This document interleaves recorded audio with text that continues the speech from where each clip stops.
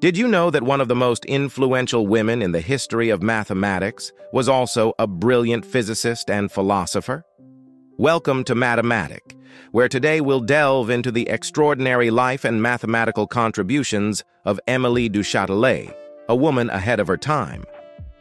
Émilie du Châtelet was born on December 17, 1706, in Paris, France, into an aristocratic family. From an early age, Émilie showed an insatiable curiosity and an extraordinary aptitude for learning. Despite the societal norms of 18th century France, which discouraged women from pursuing intellectual endeavors, Émilie's parents recognized her talent and provided her with an education that was rare for women of her time. Émilie studied a variety of subjects, including Latin, Italian, and music. But it was mathematics that truly captivated her. Her formal introduction to mathematics began when she studied under the French mathematician Pierre-Louis Moreau de Maupertuis, who was a member of the prestigious French Academy of Sciences. Under his guidance, Émilie delved into the works of great mathematicians like Isaac Newton and Gottfried Wilhelm Leibniz, laying the foundation for her future contributions to the field.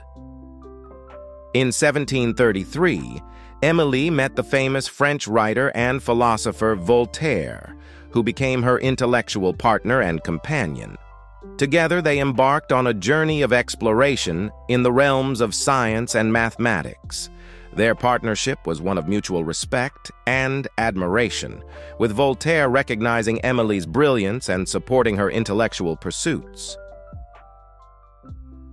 At the Château de Cirey, where they lived together, Émilie created a haven for scientific inquiry.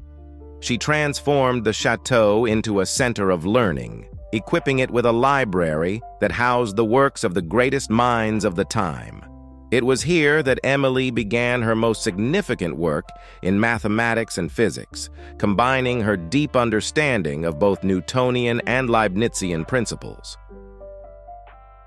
Émilie du Châtelet's most remarkable contribution to mathematics came through her translation and commentary on Isaac Newton's Principia Mathematica. At the time, Newton's work was already recognized as groundbreaking, but it was primarily accessible to those fluent in Latin. Émilie took on the monumental task of translating the Principia into French, but she didn't stop there. She also provided extensive commentary and explanations, making the complex ideas more accessible to a broader audience. Her translation, published posthumously in 1759, remains the standard French translation to this day. In her commentary, Émilie not only explained Newton's theories, but also critiqued and expanded upon them. She explored the concept of energy conservation, proposing that energy is proportional to the square of the velocity, what we now know as kinetic energy. This idea was a critical step forward in the development of classical mechanics. Émilie also made significant contributions to the field of calculus, which was still in its infancy during her time. She worked on refining and expanding Leibniz's ideas on the subject, and her insights helped lay the groundwork for future mathematicians. One of Émilie's lesser-known yet profound contributions to mathematics and physics was her work on the principle of least action. This principle, which would later be formalized by mathematicians like Euler and Lagrange, states that the path taken by a physical system between two states is the one for which the action is minimized. Émilie was one of the first to recognize the importance of this principle in explaining the laws of motion. Her work in this area demonstrated her deep understanding of both the mathematical and physical aspects of the universe, showcasing her ability to blend these disciplines in a way that was unprecedented for her time.